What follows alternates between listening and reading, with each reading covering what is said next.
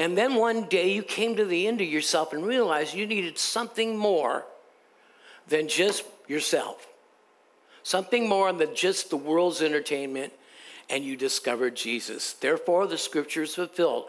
Blessed is the man that comes to the end of himself, for theirs is the kingdom of God. Amen. So God says when you realize you can't do it on your own and you sign up with me, I'll reveal an entire kingdom that you could not see before, and I'll open the door so you can have access to it. Hey, look at the person next to you and say, you are really blessed. Do you know that? Amen. All right. We have been doing the Truth About series, and we have done 2 sessions on prayer. We've done 2 sessions on prayer, and we're going to take a slight break, still on prayer, and then come back and do 2 more sessions on how to develop your prayer life. Now, a lot of people say, well, you know, I know how to pray, but did you know, maybe you do, and that's good. But you know, there's a lot of times people are intimidated to lead prayer. Like, for example, if you're called upon at your house or something to lead everybody in a prayer over the meal. Sometimes people are intimidated, and, you know, in other words, so doing a series on prayers to encourage you to develop that good relationship with God. How many here know that you can have a relationship with your mom and dad, maybe your brother or a sister, but it takes a while to develop a close relationship? So when we accepted Jesus Christ as our Lord and Savior, we developed a relationship. We became sons and daughters of God, amen? And as becoming sons and daughters of God, God says, all right, walk with me, learn about me, so you and I can show you another realm that I have for you that the world cannot provide. How many here has been blessed since you accepted Jesus Christ? And how many here realize that sometimes it's not an easy trip? Because the enemy tries to lay trips on us and guilt. He might even have another Christian put you down or something like that. But remember, this is why our eyes are to be where? On God. I know it's a simple message. We haven't even got started today. Eyes on Jesus. Why? Because he's not going to insult you. He's not going to put you down. He's going to always, even in your worst condition, he's going to show you, give you hope. He's going to show you that your life's not done. You're not over. Can you say amen? Hey, look at Moses. He started when he was 80. So why do we have it in our mind that, oh, you know, so we want to get those limitations off of you. Can you say amen? And get your eyes off the world. Get your eyes off of other people. And I've always said, please, don't put your eyes on me. It's easy to get eyes on somebody that you warm up to. You know, if it's going to be your wife, fine. If it's going to be your husband, fine. But if it's going to be your pastor, eyes on Jesus. Eyes on Jesus, okay? And the reason being, because you'll put me in a position of failure when you put your eyes on me. You might not know that, but you will. If I get my eyes on you, that's not good either. Because then the tendency of my temptation is to give you what you need. How many parents do we have in here? Amen. Hey, Alan. Come here. I haven't started preaching yet, so this is just warming up to everybody. God told me to give you this. Oh, thank you very much. All right. Amen. Thank God. All right. What is man? Our lesson today is, what is man? So we're going to open it up. I want you to take your Bibles and go with me to Psalms chapter 8. Psalms chapter 8, we're going to look at 3 through 6. God made us in his image after his likeness. Now, let me explain a few things. God has been creating this whole time. And then somewhere along the plan, he got together and he said, in Genesis 1, let us create man in our image, after our likeness. And let them have dominion over the fish of the sea, and over the fowl of the air, and over everything that creepeth upon the earth. Now you stay in Psalms 8, okay? All right, so God made us in, how did he make us? I have to tell you this, in his image, after his likeness. So guess what? Male or female, black or white, Japanese, Chinese, it doesn't really matter. We're human, we're on two legs, we breathe, we're made in the image of God. God stands on 2 feet, has a head, shoulders, just like the Bible describes him. Okay? We're made in his image. So, next time you look in the mirror and say, God, are you in there? And then it says, and after his likeness. Likeness means mannerisms. You look like him and you should act like him. Can you say amen? Now, we all know we fall short to that. So everything God did, and you can imagine how Satan felt about this. Satan thought he was Mr. Cool. But God had another creation, you and I, in his image, after his likeness, and Satan didn't like that. Are you with me? And so he sets off immediately, I got to corrupt this. This cannot be. So you need to note, just kind of take a note, because this is going to open up to you now that I said that. Everything God did was for his new creation, the last crowning creation in his own image after his own likeness. So don't get all puffed up that God would make us that way, but he did. How many here know that we got thrown into this planet with all its problems? Even though we don't like it and we didn't ask for it, we are here. Right? So we need to find out the plan, Stan. We need to get with the facts so that we can work with God knowing he's on our side. Say amen. All right. God made us a three-part being. So you stay in Psalms, okay? Let me read this to you. You stay in Psalms 8, okay? I'm just building a foundation, okay?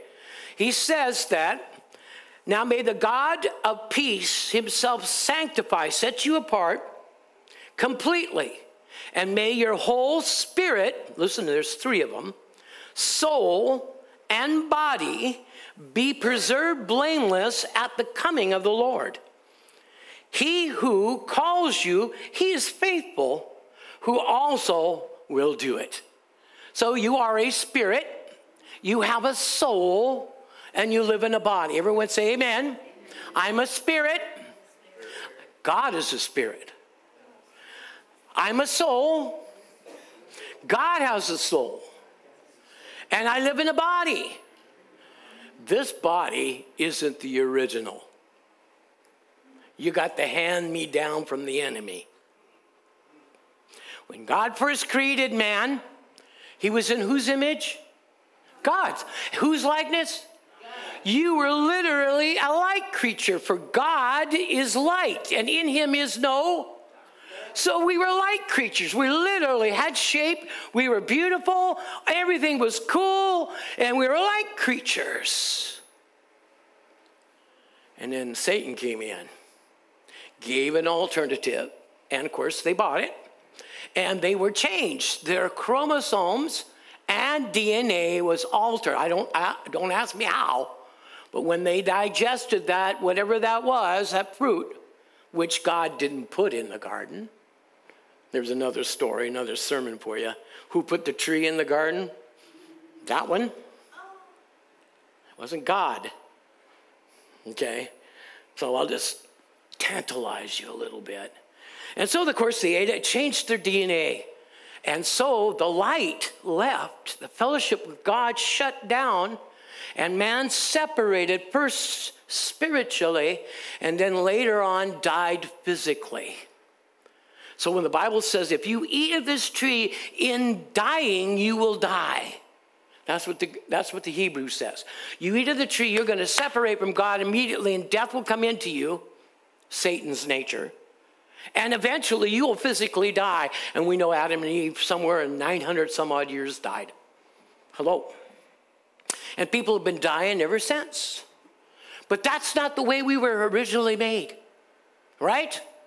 So let me tell you, before we get into this, God has made you back into that kind of creature, a light creature, a God creature, when you walk with him. When you walk by yourself, you are your own person. But when you walk with the Lord, you're a God creature. You don't look the same in the spirit. You don't act the same in the spirit. Your entire thinking and everything is literally under the spirit. And if you've ever been under the anointing of God, you are not yourself. It's the God working in you. I've been in meetings where literally people have leaped out of wheelchairs. Many great things happened, and I didn't do a thing. All God wanted me to do is get where I needed to be so he could say things through me. He needed to get me where I needed to be so he could speak through me. I'm not anybody special. Neither are you. But when we walk with Jesus, yes, you become. Are you still with me? So God wants our whole spirit, soul, and body, okay? Note, we have 3 parts. Spirit, soul, and body. Each has a part in our own life and our functions. Can you say amen? We need to know what they are. All right, but we must understand what part does what instead of guessing about our life. Did you know a lot of Christians, a lot of people out there still guessing? What's tomorrow going to hold? I don't know, depending on which hand you go after. Let's go on. Listen to this. This should be fun. As we get into this with you and I, we can just laugh at ourselves because I'm just going to open it up, try to give you as much information about you as an individual. Now, what I want to say is, this is not scientific that I'm sharing with you. This is gospel. This isn't all the college stuff. So when I talk about your mind, I'm not going to go into all the details about your mind. When I talk about your body, I'm not going to go into all the details about your body, how it functions, and how if you stretched out your blood vessels that go around the earth 20 times, and blah, blah, blah, blah, blah, blah. No, we're going to talk about how does it relate to the scripture so that you can apply it and you understand what you are experiencing every day and put it in its right perspective. Can you say amen? And I don't know about you, but I'm the kind of person that wants to give out understanding and not just yell a bunch and scream and talk about myself and my grandma and all the things that God did in my life. That's testimony. No, I want to give you the words so you understand who you are in Christ. Say amen, somebody. All right, so Psalms 8, you got it? What is man that you are mindful of him? Okay, now let me give you a story. Here David is sitting possibly in his yard, maybe on the top of the roof, and he's looking up at the stars. How many's ever done that? And he's thinking about God. God, here I was a shepherd boy, and you made me a king, and you did all that. And he's thinking about why would you love mankind that way? And after making all the stars and the moon and the sun and all that, why would you even be thinking about me? And here's why. He says right here, in Psalms 8, when I consider your heavens and the work of your fingers, the moon and the stars which you have ordained, what is man that you are mindful? You put your mind on him. And the Son of Man that you visited him. For you have made him a little lower than the angels. We're a weaker creature than angels, folks. Angels, as far as I know, the ones that I've seen are pretty tall and pretty strong. And they have supernatural powers from God. Amen? And I'm quite paling in size and with myself considering them. If someday you were able to see your angels, you'd never be afraid again. Because they're always with you. Now, they're not always helping you because sometimes we're talking stuff we shouldn't, moving right along. For you have made him a little lower than the angels, crowned him with glory and honor. Everybody say, I've been crowned with glory and honor. What did God say? He said, let us make man in our image after our likeness. Let them have dominion over. crowned with glory, honor, and honor. In other words, God specifically blessed us. Uh-oh, it's going to make the devil mad, isn't it? Listen, the more happier, more excited about God you get, you know the enemy's going to try to shut that off. So when it shows up and somebody says something rude to you, just laugh. Hey, I was expecting that. Thank you very much. You'll freak him out. Don't take the package. Yeah, don't take the package. You know? People are going to hand you insults. They're going to say that. You're going to interpret things and all that kind of stuff. Where are your eyes? Back on Jesus, folks. Not on people. All right, moving around along here. You have been made to have dominion over the works of your hands, and you have put all things under his feet. So that's Psalms 8. So God has special plans for me. I need to get with them to find out what they are. Amen. So I'm going to stop right here before we go on. And I'm going to explain a lot of stuff. But I'm going to say we're all believing. Now listen to me, because I know you are too, for revival. How many are believing for revival? Amen. And we want it to sweep the land, don't we? In fact, if you listen to my intro, that's what we talked about. But first, revival must be in your heart. And so revival will be in your heart when you stop thinking about how bad you're off. There's a couple of books that were written, I wish they weren't, called Why Does Revival Tarry? And the focus is in the book of all the nasty things we do and allow. No wonder God's not having revival.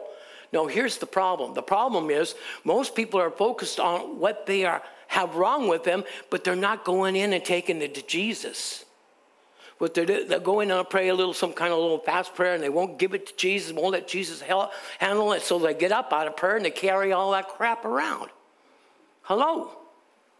We'll never amount to anything that way. You see, revival is not being stopped because we're sinners. No. And here's another fallacy. God's not up there saying, you guys aren't ready, so I'm not sending revival. I got to talk to you about this. He's waiting for us to get with him so he can revive our heart, so we can get with other people who have their hearts revived. And so 1, 2, 3, 4, start gathering. All of a sudden, the power of God starts sweeping people in. That's not going to happen if it's not happening in your life, in your home. And you could say, well, I don't think it really is happening like I want it to happen like that. There you go. You're on the right track. Now, do you want it to happen that way? Pay attention to my sermon today. All right. Not because I know anything great. Is what God gives me to share with me. Okay. So we find out, what is man? Spirit, soul, and body. Made a little lower than the angels, and yet we were crowned with great glory and honor. 2, we were created in the likeness of God, lesser than the creature like an angel, but yet given much more honor. To which of the angels has he said at any time, this is Hebrews, today sit down at my right hand. And yet the Bible says if you be in Christ, so we are seated with Christ at God's right hand. Woohoo! Hallelujah. I get all excited about it. It's okay to say woohoo. I watched a guy the other day, and he said woohoo, and it was all right. Okay, so let's go on. Third thing I want to bring to you is God gave us dominion. Amen. Now imagine this. How many are good imaginations? Okay, imagine that you've got your police outfit on. Okay, his name is Jesus. The next time the devil starts coming to you and starts harassing you, he's trying to get you out of your fellowship with God back into your thinking. So he comes to you and he troubles you in thought. So we move out of our confidence in God and get back to reason. Why is this happening to me? Here's what happens. So if the enemy comes to you,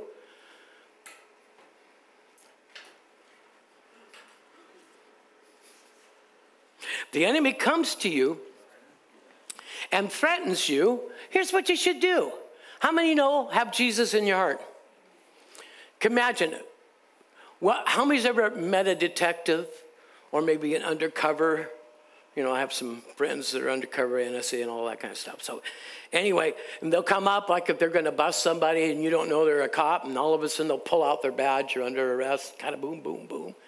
Well, it's quite the same way with you and I. The enemy comes to you, he knows you.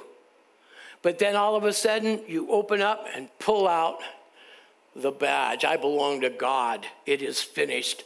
Leave me alone. Immediately, the devil will back off. But we don't do that. We begin to reason, why this is going on, all that kind. Satan's a master of keeping us in our head. Lean not to our own understanding.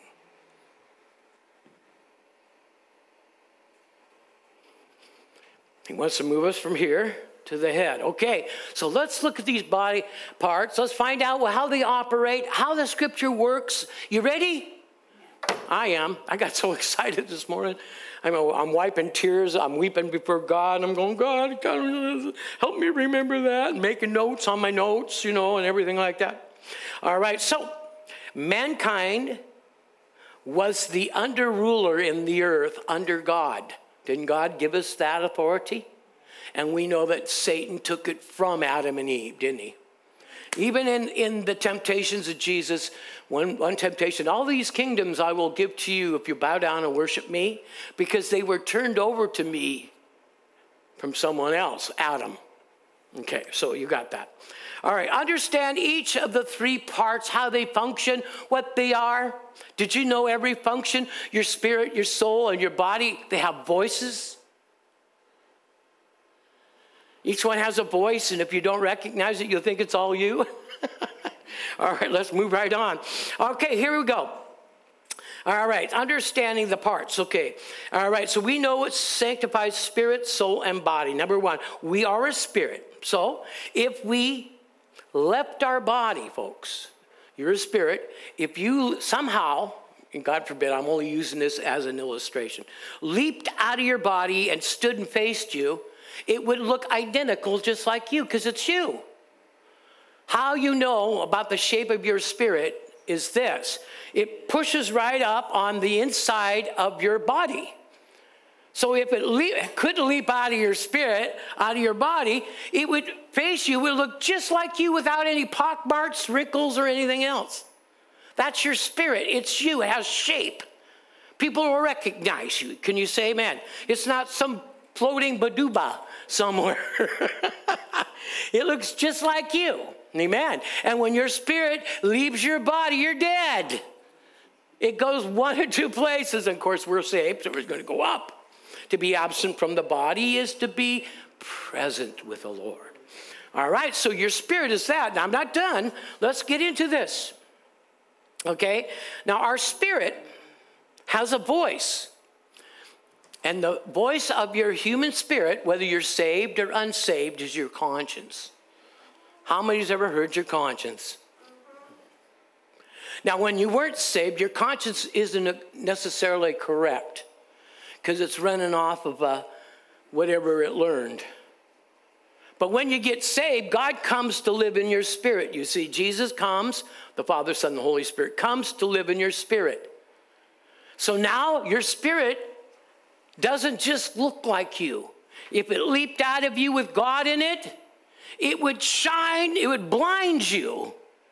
Because God has now lit your spirit, and Almighty God himself is resident in your human spirit. You're a new creation.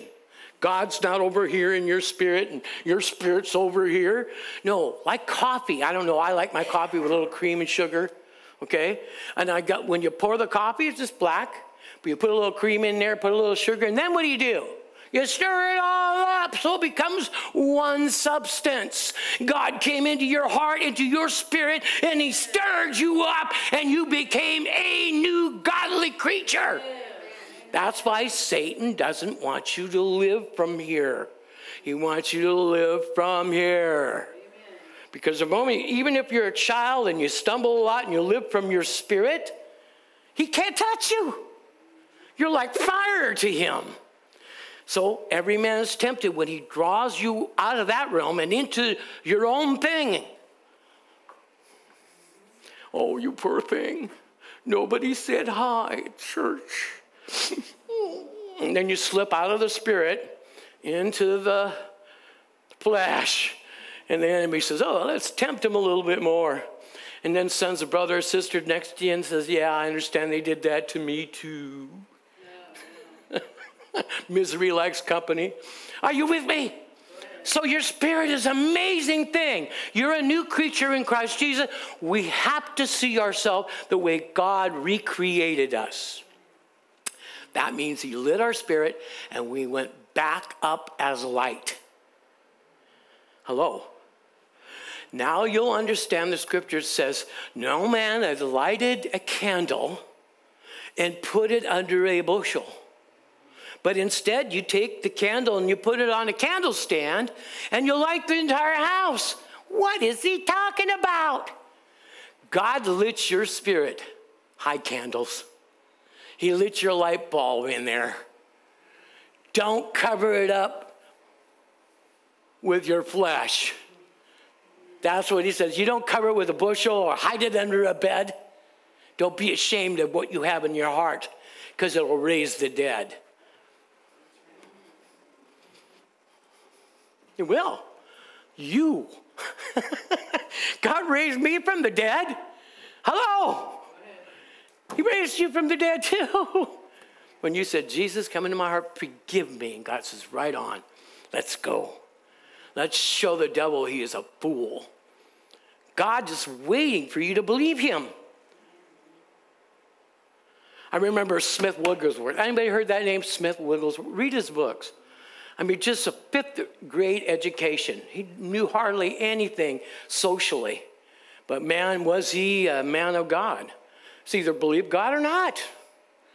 Everybody should be that way, but we should not be antagonistic with the gospel. Do you know what it means? You better cry or fry, sister. Shake or bake. Read the book or cook. I got a bunch of them. Hey, is this seat saved? Are you? Listen, folks, it's a wonderful gospel. Say, I am a child of God. My spirit is lit. I'm on fire. If my head don't talk me out of it. There you go. Isn't our God a consuming fire? Does he live in your spirit? Yes. So, doesn't fire need fuel? Doesn't fire need fuel? How many have a fireplace at your house? Maybe a pellet stove or a wood stove? Or no hands go up. Well, back in the olden days, you had to keep the fuel going, right? Well, here's how it works. You got God. He's already fired up inside of you. But you got to shove the word. It's the fuel into you to get the fire hotter.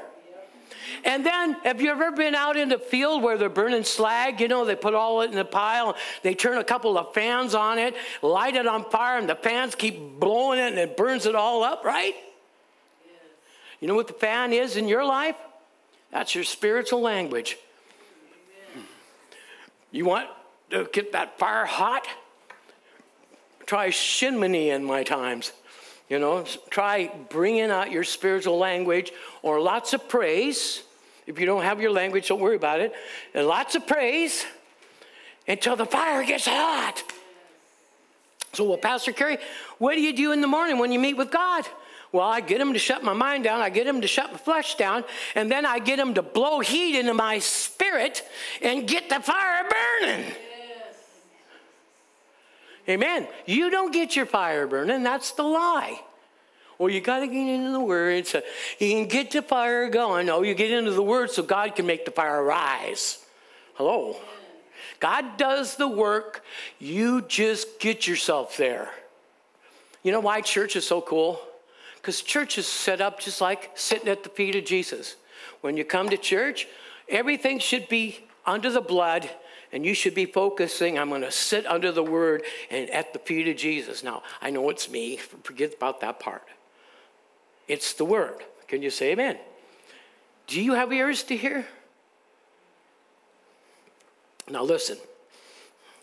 So our spirit is our conscience. Can you say amen? Amen. All right. 2, we have a soul. Let me tell you what it is. You might have to use shorthand on this. Your soul is your mind, your will.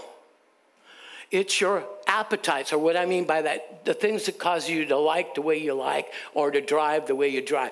I'm not talking about a car. Okay, so it's your mind, will, emotions, appetites, personality, intellect. Say, I got all that. If not, go back and listen to this. That's who your soul is. So here's how it happens. When you come down from God, your spirit and soul comes directly from God, and your husband and wife, mom and dad, have united, and we know that the embryo is in there. And soon as there's a conception, God puts a soul and spirit in there. You. And that's, as it is written, he knew you before you were born. Because he put you into you. Hello. Now somebody says, well, if the enemy messed up the human race, why didn't God just stop everything and start again? Once God's got something in motion, it has to play all the way through. Never forget that principle. That's another sermon. Okay? How you leave a place is how you enter the next. Okay, so your soul is like a big blank sheet when you're born. And so you're born under mom and dad, and if you happen to be fortunate like I was, my mom and dad were pretty much together. They had problems, but some families, you know, moms and dads are not there, and we know all the tragedies and all that.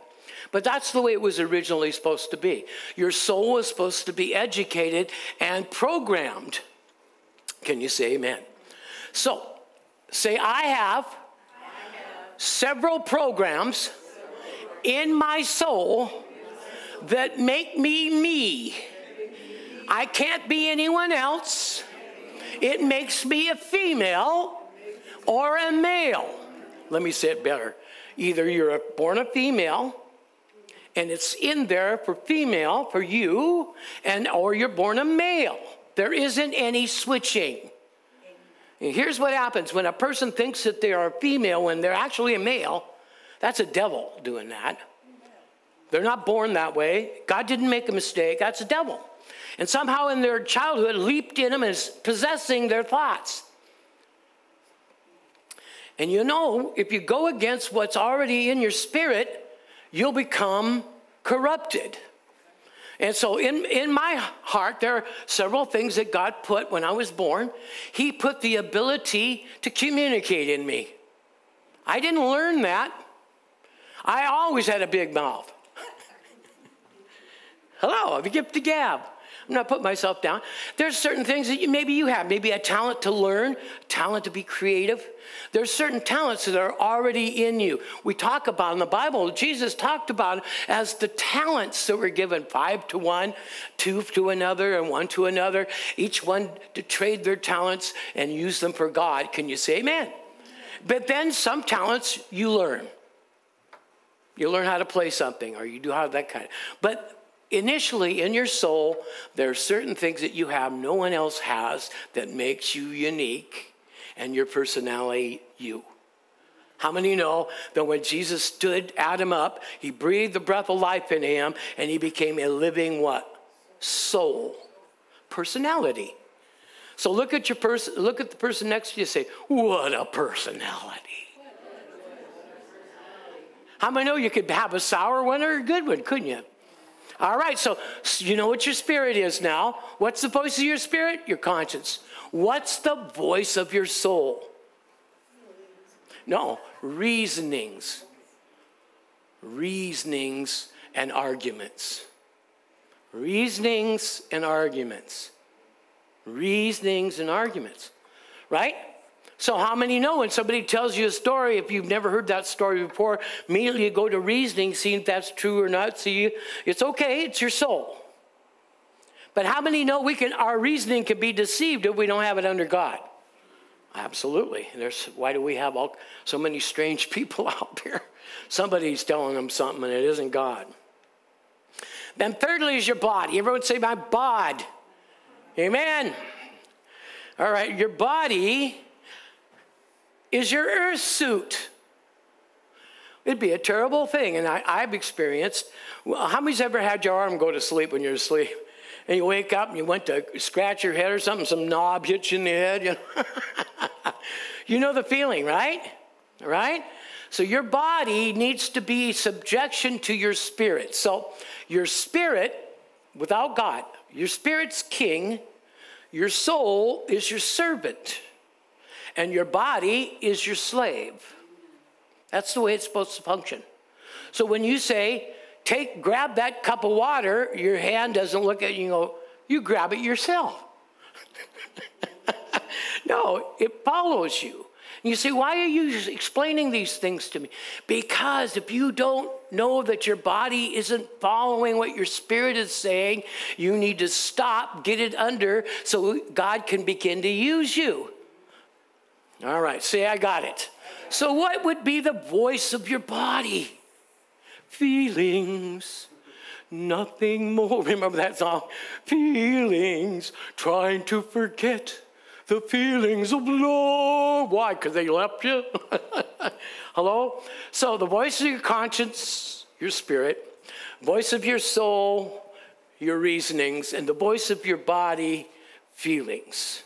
Amen? Now, how many's ever had your feelings tell you don't do something that your heart says go?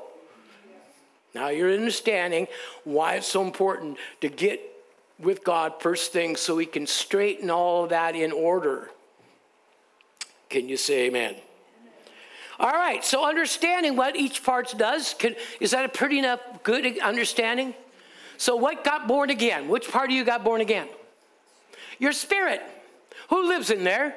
God. What part is being renewed and changed? Your soul. That's why you got to get your mind in the Word so that you can be reprogrammed for success. Hello? You don't keep on doing the same dumb things over and over, waiting for something to change. Moving right along. All right? Here's some things to consider on your mind. How many's ever have your mind give you a little problem sometimes? It runs off with you. Folks, don't let your mind run away. Control your thinking. If your mind's out here somewhere thinking goofy things and stuff that you don't know if it's real or not, say no. You talk to your mind. It's supposed to serve your spirit. It's a computer. Does your computer get off its desk and run through your living room? Go, nah, nah, nah, nah, nah. Huh? Well, no, it's made to serve you, so your mind is not supposed to do that either. So, did you know the mind is a unique thing? I'm going to stay here for just a minute. The mind's unique because it's a coupler. How many know that your elbow, this elbow, couples the lower arm to the upper arm, right? Now, if I came along and popped your elbow out of there, how useful would your arm be? It wouldn't. Lower or the upper. That's why the greatest place Satan attacks is your mind, because it's the coupler between your spirit and your body. And if the enemy can get you out of whack in your thinking, he's got you. You're going to bumble and stumble through the day. So the battle of the mind is the biggest way in which the enemy attacks. But you know he's a liar. So if you pray and you ask God to answer the prayer and suddenly you hear this voice saying, you're not going to get it, you're not worthy enough, what should you do? Get up and do a happy dance, because the devil just told you it's coming. Whenever the devil says you're not going to get something, you know you're getting it. He must believe you're getting it, or he wouldn't try to lie to you. Jeez. We've been creatures hanging out in the swamp too long. Speak for yourself, Pastor Kerry. Amen. All right, so let's go on. All right, so the place and voice of these three parts. Romans 12, please look at verses 1 through 2. 1 and 2. Romans 12, 1 and 2. I'm going to show you the different pieces of our person. Remember, we're a three-part being. Here Paul says, I beseech you, therefore, brethren, by the mercies of God. How many here are glad God's merciful? That you, say the word you. The you there is not talking about your body. It's not talking about your mind. You as a spiritual Christian, take your bod first thing in the morning and plop it down on the altar. Hello? I'm just being a little graphic here. Because if you don't take your body and bring it to God, it will take itself and it will go whatever it does, whatever it feels like. So let's look at what it says. I beseech you, therefore, brethren, by the mercies of God, that you, your spirit man, present your body a living sacrifice, holy, set apart, acceptable to God. See, God cannot fellowship with you if you're in the flesh. He that is in the flesh cannot please God, Romans 8. So when we approach God in our flesh, which we do, and we haven't put it on the altar, take a little minute and say, Lord, I lay my flesh down because I want to talk with you in spiritual realm. You see what I'm saying? All right. And if not, ask me some questions later. And it says that you, holy, acceptable to God, which is your reasonable service. Everybody say reasonable. God asked me to do a reasonable thing. What's that, Pastor Kerry? Lay your bod on the altar first thing in the morning. It's reasonable for you to do that. It will be very unreasonable if you don't. Because it'll get out of line somewhere. Not, I'll ask your wife. Moving right along. I'm just joking with that. So catch this, all right? And then it says, lay it on the altar and be not conformed to this world. What is the world trying to do? It's trying to put us all in its mold. I'm not going to be a socialist or a communist. I'm sorry. It doesn't work for me to take my riches and give it to the poor, because the poor people will stay poor and they'll keep wanting my riches. And I don't have any. Hello. Olive, did you know you all are rich? You go to the poorest family in Haiti or in Africa, you're all rich. If you have one TV, you're rich. If you have one car, you're really rich. God forbid if you have a TV in your bedroom, you're filthy rich. But we don't look at it that way.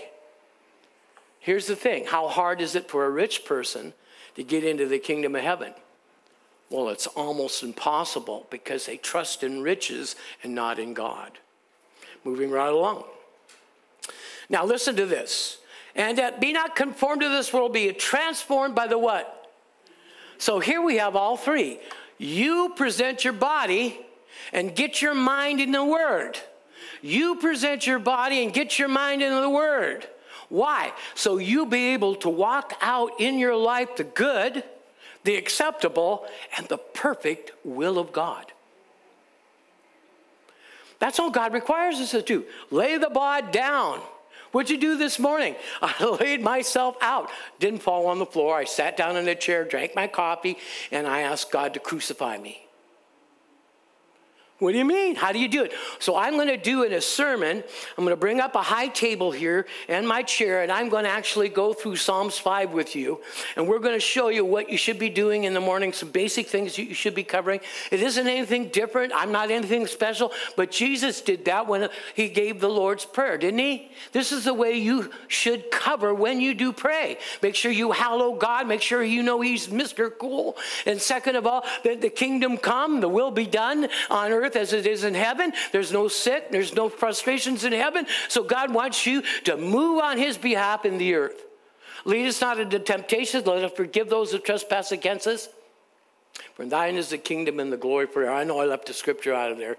But so there was a model prayer. I want to model that because a lot of Christians don't know how to start their day off. They'll say, hi, God, and everything. It's absolutely okay. But spending the time in the morning that you need is like God tuning up a fine violin or guitar, a 12-string guitar, so that when you strum it almost plays itself.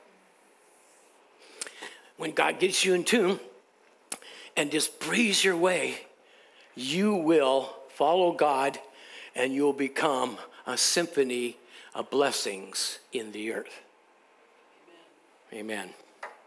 It only takes a spark to get a fire going, and soon all those around will warm up in its glowing. That's how it is with God's love. Once you've experienced it, you love that life, you love his love, you love to pass it on. And that's it, it's infectious. So if you're on fire, we can teach you how to get on fire while meeting with God, and that fire keeps burning through you. And then when we get together, we got fire, fire, fire, fire, fire, fire. All of you guys are on fire, then revival happens, you see. But then there are those people, excuse me for my reality to you, that will sit in a congregation as a mugwump and they won't move for anything. God will remove them and put somebody there that will get with it. Remember, it's God's church, and he puts the people there as it pleases him. Don't look at me in that tone of voice. All right, let's go on. All right, so Romans 12 says, we, the spirit person, present our body, you see all three, and then get our mind in the word. Why? Because there's bad programming in here. Bad programming. My next point, the order of function. Your spirit, soul, and body has an order of function. If anything gets out of that order, you're immediately going to fail. So stop, get everything back in that order. Spirit is king, soul is servant, body is slave. Don't let the slave tell your mind what to do, and don't let your mind order your spirit around. You go to God from what I told you and help him arrange it. You'll find your Christianity will take on a much better residence and resounding testimony to God. Say amen, somebody. Colossians, listen to this. Here's Colossians 3. Wonderful scripture, but you can see all three parts in it. Let's look at this. Colossians 3, 1 through 3. It says, if then you are risen with Christ. Are we risen with Christ? Let me ask you. All right. So if you're risen with Christ, which part of you is risen? Your spirit. Woo-hoo. Your spirit doesn't have a limitation unless you put it under the bondage of your thinking. Because the Bible says you are alive spiritually, and you're sitting here right here in Christ-centered ministry, but you're also seated with Christ in heavenly places. Your spirit, amen.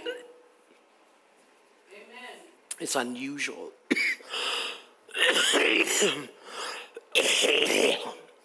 Another thing is Satan can't touch your spirit. He can't go in and go, got your spirit. I guess your spirit. He can't get in there. Who's in your spirit now? See, the idea is to get your mind to get with it. To think about who you are now, not what you were years ago. Stop reflecting back. Okay? You don't drive your life through the rear view mirror. I've been in a lot of revivals. I've been in a lot of meetings. We've had people leap. I've had arms and legs grow. I had nothing to do with it. Amen. God had everything to do with it. All he needed me to do is get out of the way and let my spirit soar. Yeah. Can you say amen? Yeah. You too. You are that person. And who's been conning you, telling you you're never going to be anything?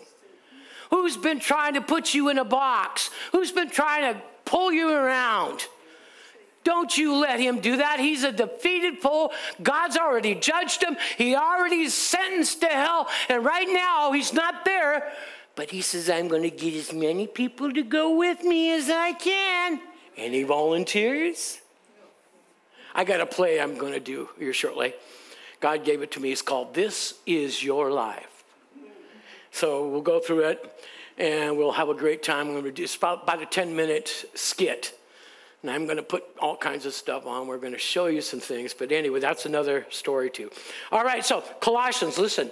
If you then were risen with Christ, seek. The word seek means to desire after. How many here remember that man or that woman that just seemed to be the one? What did you do? You were on the phone forever. You were driving past their house. You were doing this and you were doing that. When the Bible says, seek ye first. Now you understand. Everything goes aside and you go after it. Listen to what it says. If you be then risen with Christ, seek those things which are above, where Christ is sitting at the right hand of God. Set your mind, put your mindset on things above, not on things of the earth. For you died.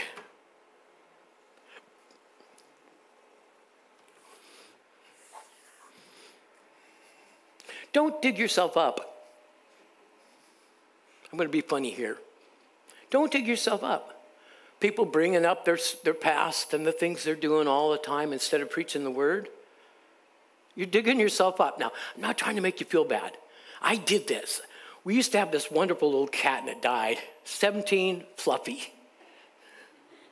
I tell this story a lot. If I'm going to tell the story, it's going to relate. And I buried her out there in the back.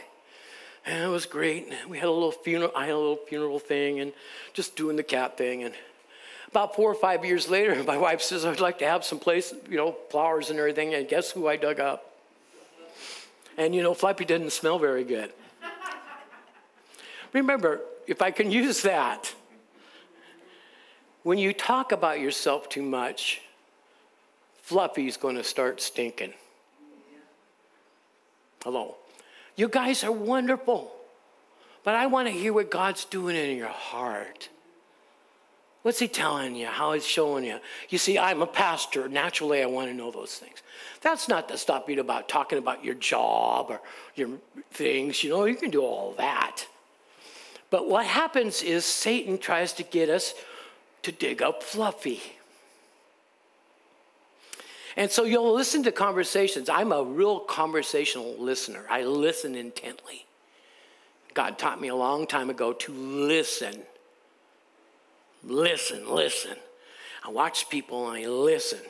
And because you can just literally, if you could follow somebody around like a reporter and not say anything and just record that person and then play it back for them, if they had the time to listen to it, they'd understand exactly what's going on with their life and be able to make the adjustments.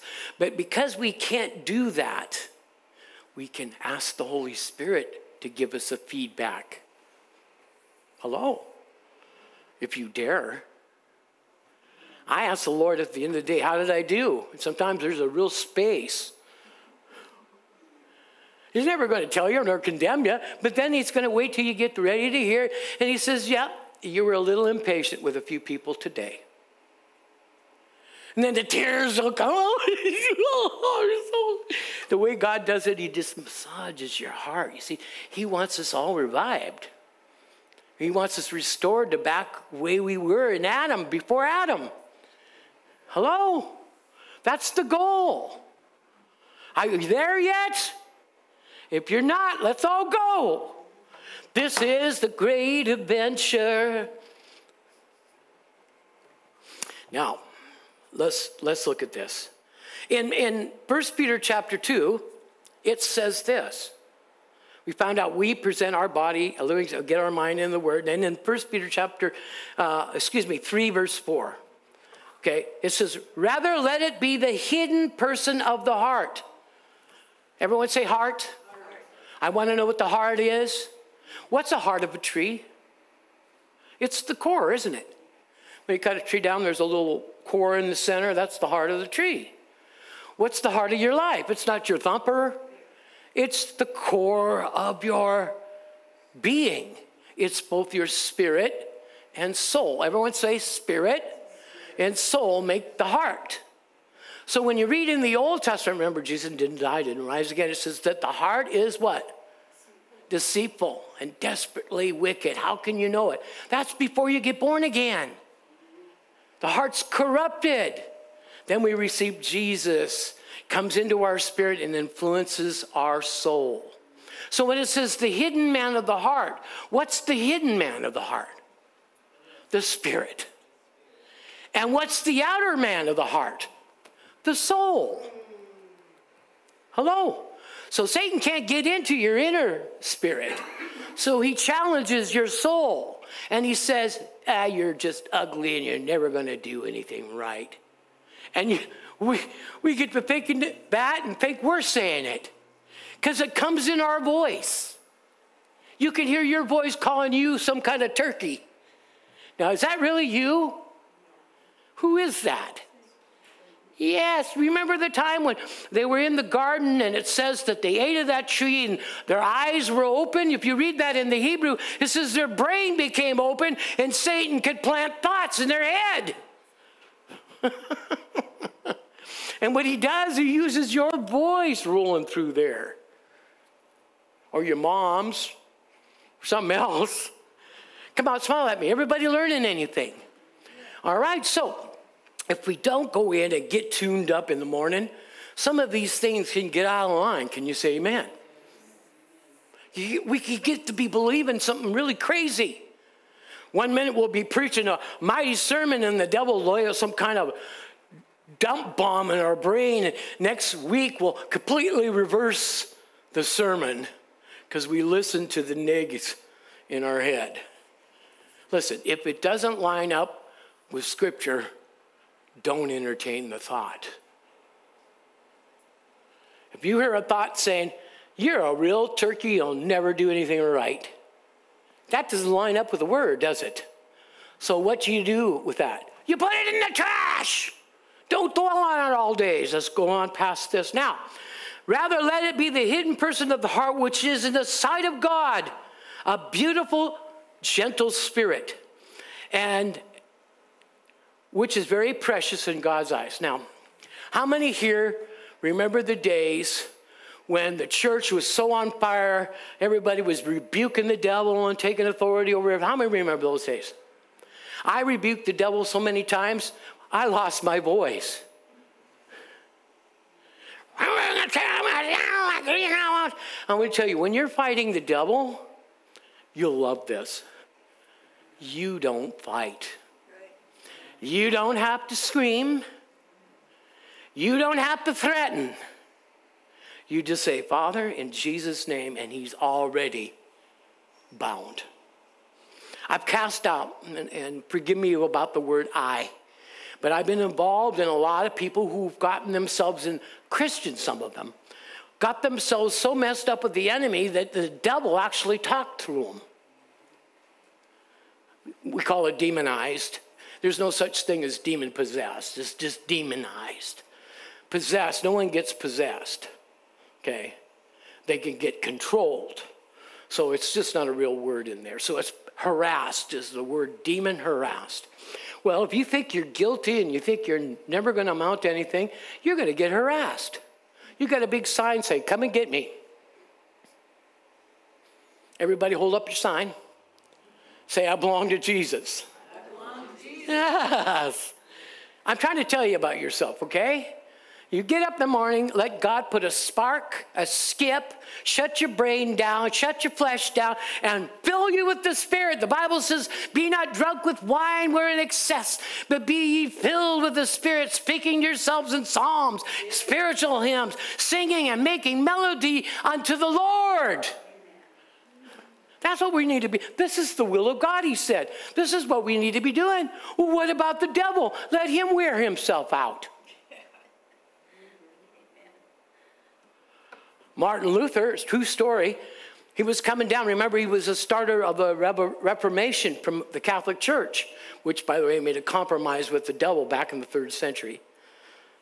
Okay, we'll talk about that in another sermon. I'm not against Catholic Church, no. But they built right over one of the Nephilim fallen angel strongholds in Rome. but we won't go there, okay? And underneath in their basement is all the stuff they don't want us to see. I have all kinds of information, but I want to give it to you in time, okay? This is great. All right, so let's look at ourselves. We have a spirit, soul, and body. They all have to fall in harmony. Can you say amen?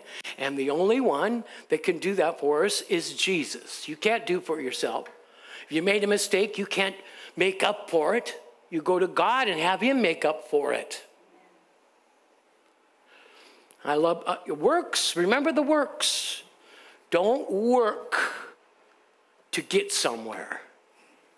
Work if you're going to work to get with God. Then he'll take you places.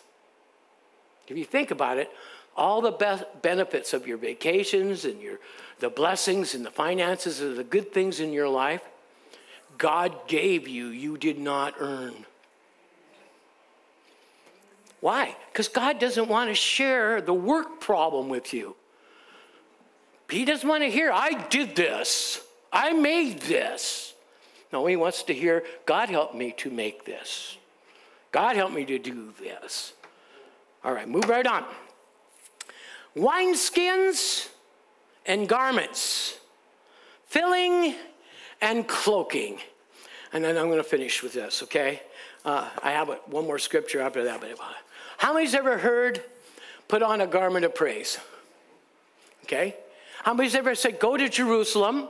This is in Luke, okay, 24. It says, go to Jerusalem and wait till you be endued with power from on high. Okay? So he said, you need to be clothed with something. Go to Jerusalem and be clothed with something. Everyone say, filled and clothed. Everyone say, wineskin and clothed. Okay. Here's how many read. He says, no one takes a new piece of cloth and sews it on an old garment. Remember the scripture? This is in Luke 5 if you want to read it up later, okay? Yet the new piece of cloth won't match the old cloth. I used to be a hippie, so we used to do patches all the time, you know. And more patches than put in the bell bottoms and do all that kind of stuff, you know. But if you put a new piece of clothing on an old garment, it's going to pull. As it gets wet and everything, it's going to pull away from the old garment. Can you say amen? And you say, well, why is that in there? Very simple. In the Old Testament, we have a garment called our flesh. In the Old Testament, nobody was born again. Nobody, because Jesus hadn't died and rose again, nobody could have God dwelling in their spirit. Say amen. So the Holy Spirit would come on them like a new piece of clothing. And it would lead them one way where their old piece of clothing wanted to go another. And they would tear at each other. Sounds familiar? That the flesh lusts against the spirit and the spirit against. That's Old Testament anointing. So you get somebody like Samson. Anointing comes down on him. He kills all those people. And next thing you know, he's being petted by Delilah and getting his hair cut. The anointing pulled away from the flesh, from the old garments. Nobody puts a new piece of God. So God had to come up with the wineskin. Everyone say wineskin. Now, how many's ever remember the Boda bags? You know, you put the juice and stuff in the old wineskin bag. You know, and you carry it around. You remember? That's what they drank from back in those days. Okay? We're not talking about booze here, all right? But if you know anything about fermentation, if you find an old piece of wineskin and you put brand new wine in it, it ferments. It expands. It will break it and it bursts it all out. You lose everything. So no one takes a new wine and puts it in an old wineskin. He takes new wine and puts it in a renewed wineskin. In other words, you got to get born again so God will rub down your spirit, so your spirit will expand and contract as God moves you.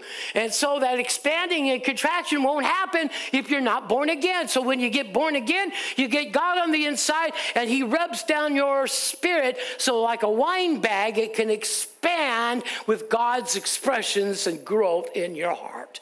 Say amen.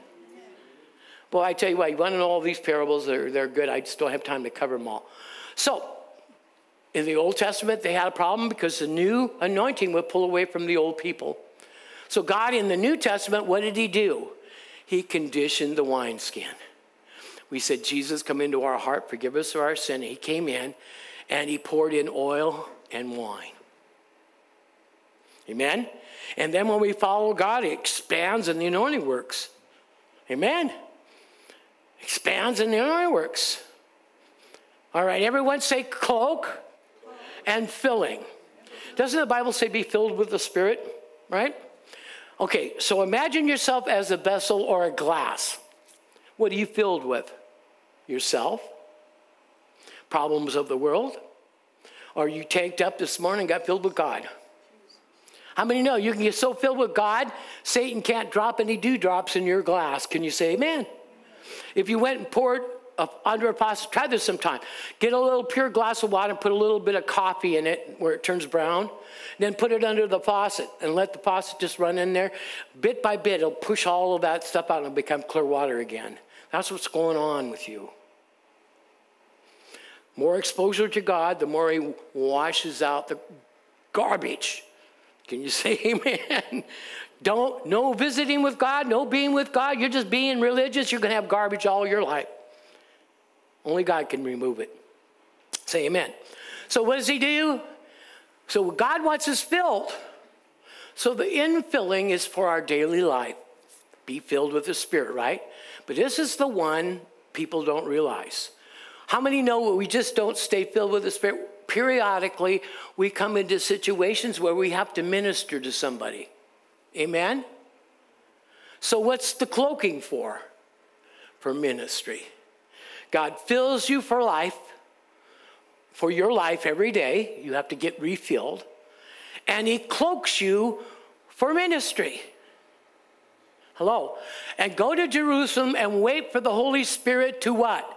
Come upon you. And Paul prayed and the Holy Spirit came upon them. So filling, coming upon, filling, coming upon, filling, coming upon. Guaranteed, if you get filled in the morning and you're walking through your day, if the enemy or anything begins to come against you, there'll be a cloak that comes down you, and that's a cloak of righteousness. It's a cloak of light, and it's the Lord Jesus Christ. That's the cloaking that comes on you, and it's for ministry. So say, I'm a spirit. I have a soul, and I live in a body. In that order. I fill my spirit with God. I adjust my soul with the Word. And God cloaks my flesh with himself. If you got something out of it this morning, would you give the Lord a praise?